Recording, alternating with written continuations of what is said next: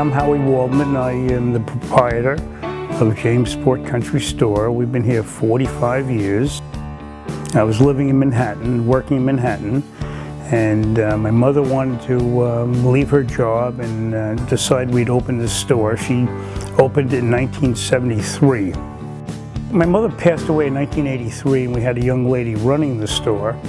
And I actually retired from my job in 1989 in New York and came here full-time in 1989. Well, a typical day is, of course, I get here about 9:45, and I've been setting up the store for over 45 years, putting things out front. I always did that. I displayed things out front.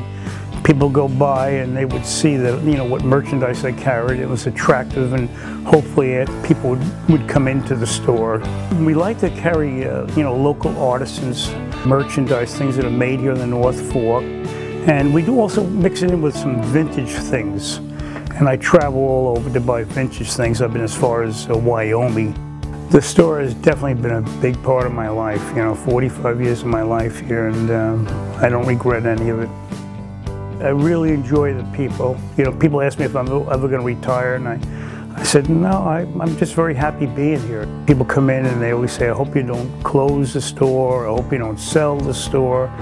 And I said, well, I'm going to be here as long as I can be here.